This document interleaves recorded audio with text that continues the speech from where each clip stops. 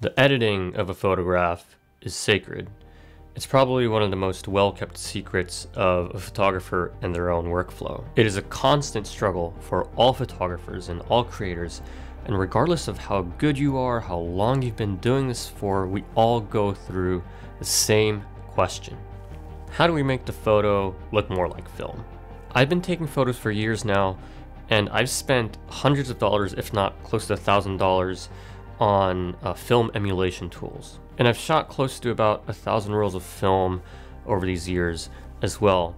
And honestly, I myself haven't still answered that question yet of how do we edit photos or digital photos like film. So in this video, I will share a couple of my secrets on how I make my photos look somewhat like film.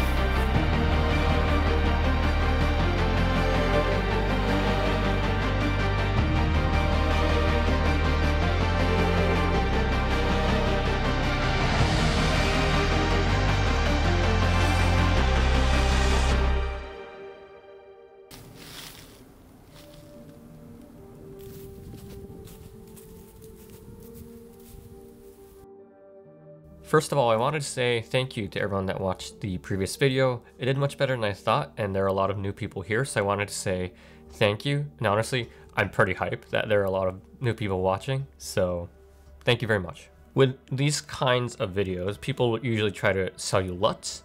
I personally don't have the confidence in me that I can make a LUT that people will be happy with for a very long time, so I haven't done that. So yeah, I'm not selling you my LUT or anything, don't worry. On the other hand, though, I am doing a print sale right now. Go check out my website. If you're interested, please let me know, email me, and that's a way to support the channel if you're interested in doing that.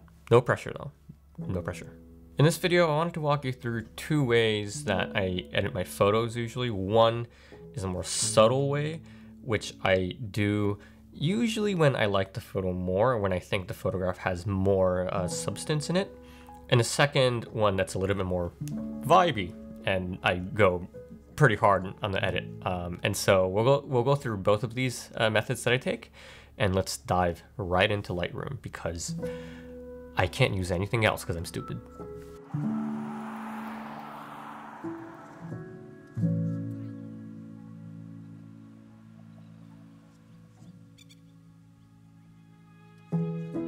Okay, let's get my cyber terrorist glasses on and let's start.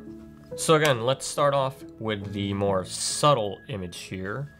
I have an image that I really like that I took in Sydney, and I think it's a pretty good photo. So this photo is taken on the GR3X in Sydney during broad daylight. But I'm looking at this photo and I think it's a very modern photo. I want to kind of gritty it up just a bit without losing its kind of modern feel to it.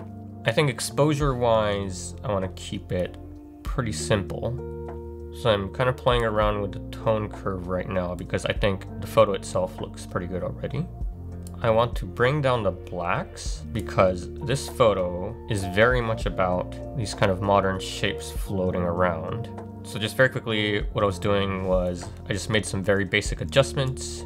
I cropped the photo to get rid of some of the noise that I didn't like, and I was playing around, tinkering around with the tone curve. But what I think I can do here is, let's play with the vibrance a bit, and maybe let's play with the whites because they're popping up just a bit too much. The photo's looking a bit cold, so what we can do is I can warm it up a bit.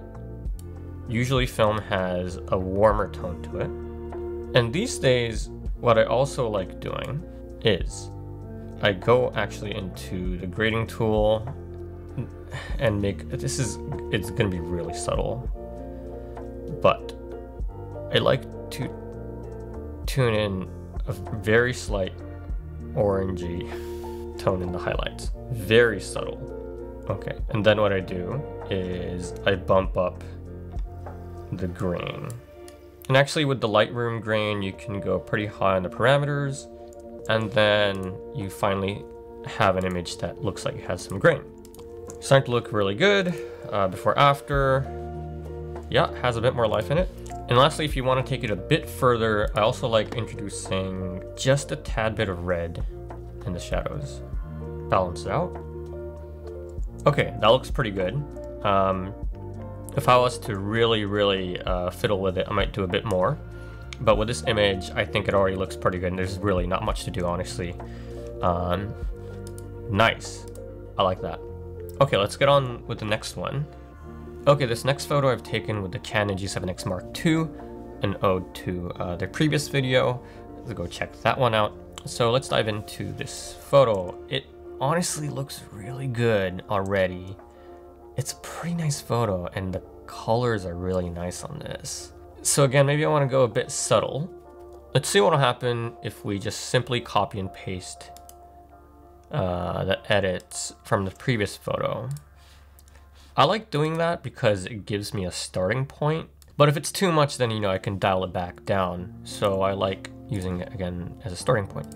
Okay, I don't not like what it has done, but I think it's a bit too hot. There was this coolness to the image that I really liked. So cool it down a bit with the white balance. Oh yeah, there we go. Yeah, that's working. And then I might turn off actually the reds.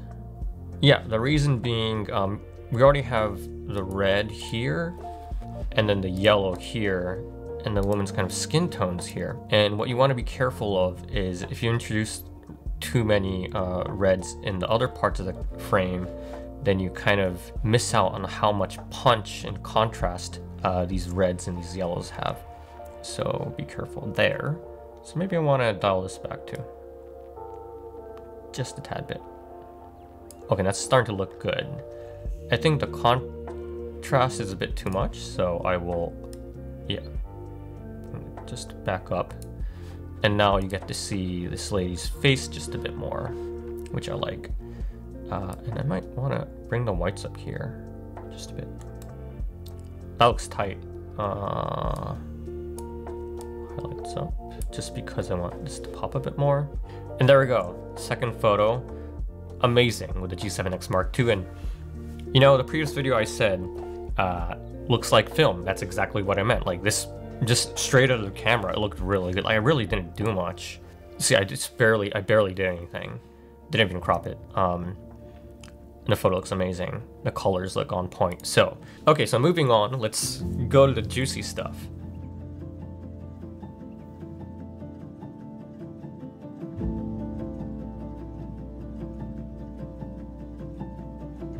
So with the juicy stuff, these days I'm using this tool called Dehancer. Dehancer is kind of a film emulation tool that you can buy online. And let's be clear here, there are a lot of these film kind of LUTs or filters that you can buy online. I've tried so many. Honestly, I've wasted my money on so many of these things just to test it out. And this is why I'm bringing this up in this video. Dehancer, I think, does it the best. They're really good. I've been testing it out recently and it's really good. So let's try to kind of dive into it. So the great thing with an image like this, sorry, it's a bit dark. Let's brighten it up a bit. The great thing about an image like this, you have so much leeway to play around because it's more about the shapes and the form, and it's a little bit more abstract. So let's get funky with it in Dehancer. Go to Edit in Dehancer. So Dehancer opened here, activated. There are a shit ton of film types that you can play around with.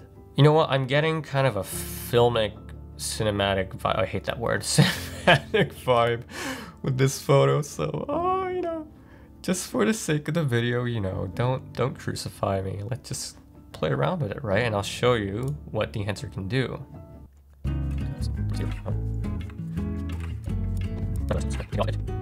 And then what I do is I would look around some of the film profiles that are available in Dehancer and see what kind of fits the mood best. Oh, that looks good. Again, with this image, you have so much leeway to play around with, just because it's a bit more abstract and there are more shadows and highlights. So as a viewer of the image, you don't really it's really hard to tell, you know, how much the photographer played around with in post. Oh man, these all look pretty good, huh? I like the Kodak Vision in general, so let's go with Kodak Vision with this tungsten light maybe.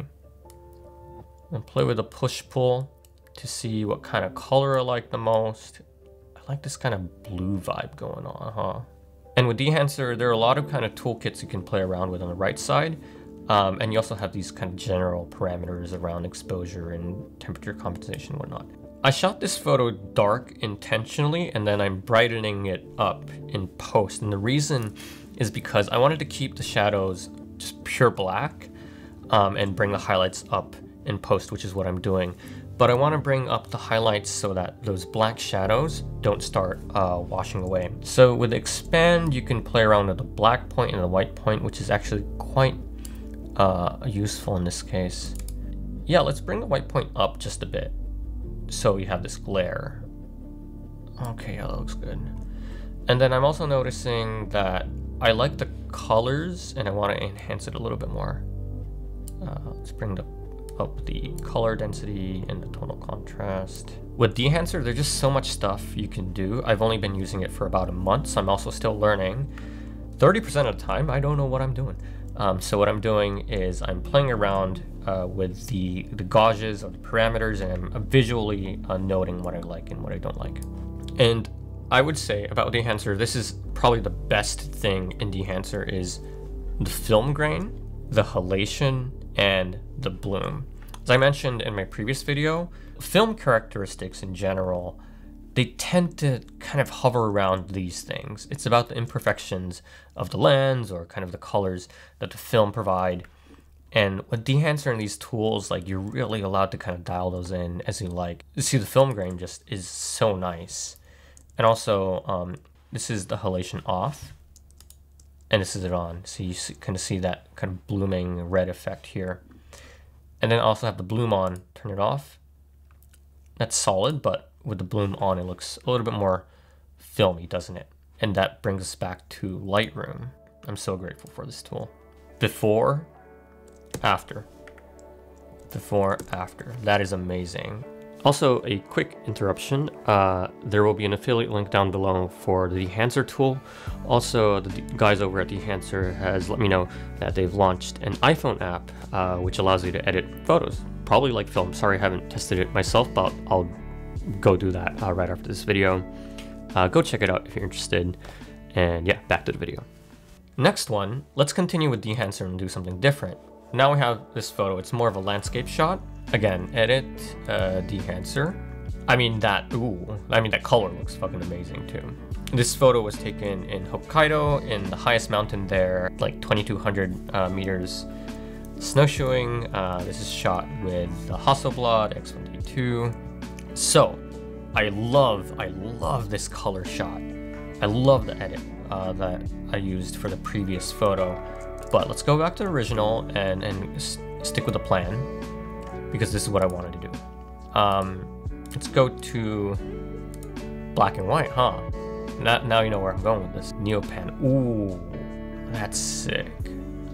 That is really good.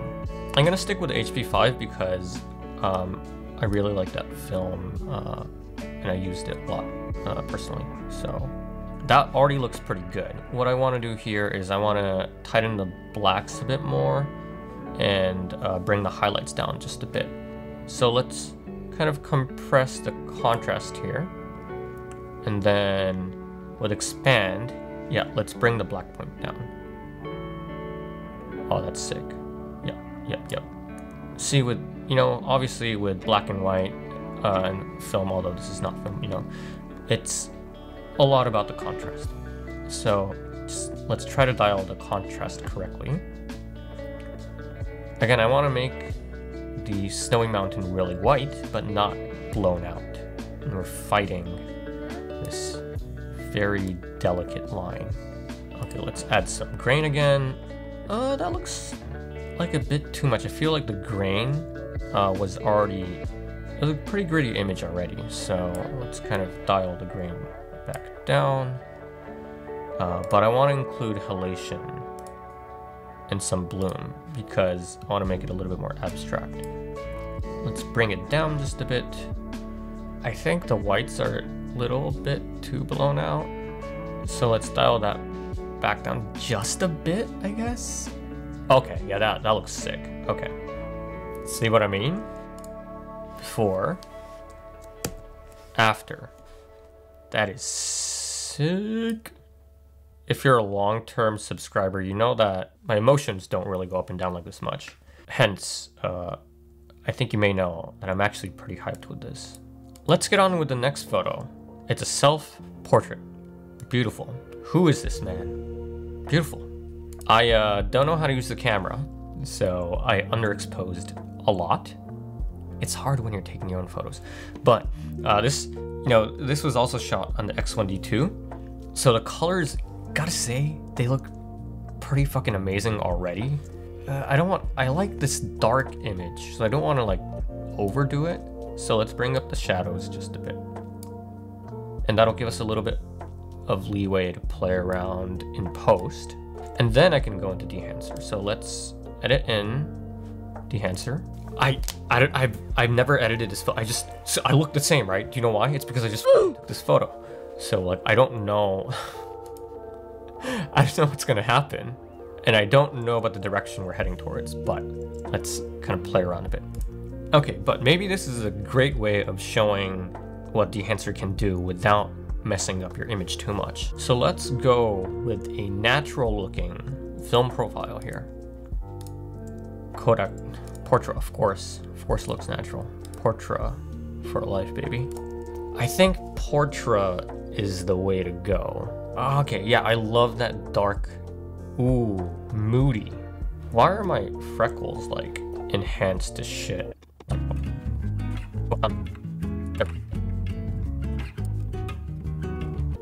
Okay, and I want to open up again. I want to open up the photo a bit. Exposure comp. There we go. Print. Exposure. Tonal con. Yeah, there we go. Print. Let's round the contrast here. Film grain. You know, I want to kind of grainy it up a bit here. Let's do that. Yeah, I don't want halation in here. Maybe I want some bloom.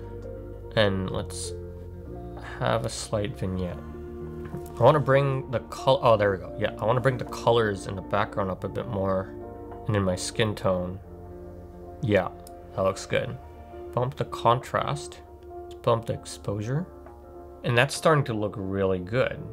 You know what? Yeah, what else can we do? Let's bring the bloom up and halate it just a bit. Okay, and I think we can go back to Lightroom with this image. So before, after, wow, yeah, that's a big difference. And then, because I want to make myself look really good, let's play around with it just a bit. Lightroom has this new powerful tool where you can create a mask on your subject, which is moi this time. And let's bring up the exposure of me here. Because what I want to do is I want to do that. And then I will bring down the global exposure. That's looking really nice. And let's mess around with the tone curves just a bit more. Bring just a little bit more lightness on my face. Yeah, and then we'll bring this down. Okay, I think, you know what? I think that looks pretty good. Before, after, before, after. And if you look at it closely, you know, Dehancer's doing a lot of different things here. Obviously the grain, but the halation and the bloom, what it's doing is, you know, you see these white kind of bokeh bubbles here. It has different colors added to it, which is really nice. And that's, I think a lot of film characteristics come with that kind of randomness to it because it has a physicality to it. And yeah, with digital stuff, as you can see, you know, it's beautiful, but like, you don't have these random elements to it. Nice. I like that a lot.